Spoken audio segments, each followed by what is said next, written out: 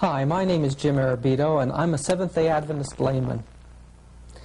As a Seventh-day Adventist, I'm very, very interested in the fulfillment of prophecies in these last days. Especially am I aware of the place of Roman Catholicism in closing events. Well, I was on a street ministry in Berkeley about 10 years ago. I became acquainted with a Roman Catholic Jesuit priest from the University of San Francisco. I asked him in one of our conversations, "Have you read The Great Controversy?" And he explained to me that the Great Controversy has a lot of truth in it. In fact, he told me that the Roman Catholic Church will rule the world again. For a while, I was in a state of shock. You know, it just happens to be that although we're Seventh-day Adventists, many times we don't see in reality the very things that we supposedly believe. It hit me very hard, and I began about 10 years ago collecting books on Roman Catholicism and world politics. You know, we as Adventists expect somehow to see all these events take place out in the open.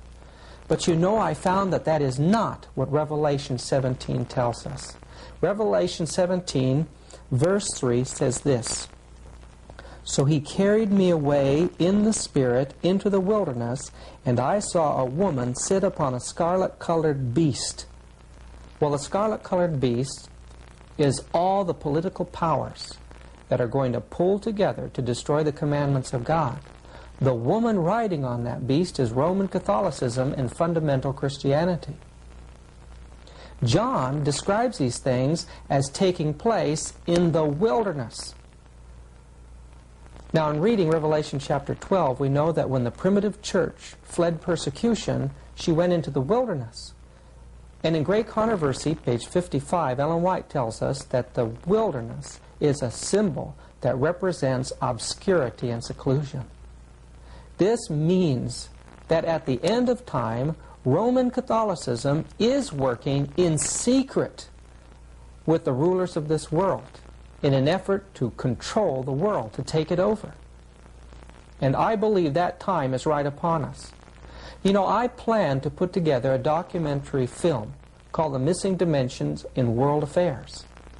And for that film, I had gathered together interviews with people who had had either personal experiences with infiltration of Jesuits or Catholic priests, or in one instance, an interview with an ex-Jesuit priest by the name of Alberto Rivera, and another, a secret agent for the federal government working for the Pentagon during the Second World War, and his wife was a chief stenographer of the Pentagon. All the funds that went over to Europe for the troops passed first through the Vatican. This man had had personal working relationships with Roman Catholic priests, and listen to him, he knows what he's talking about. I had to stop my plans to do this documentary and decide to just get these things before you right now. The Jesuit priests have been infiltrating every institution, and they're ready now for a takeover. I want you to pay close attention to this first person that we're going to interview. He's an ex-Jesuit priest, and he tells you about the infiltration by the Jesuits.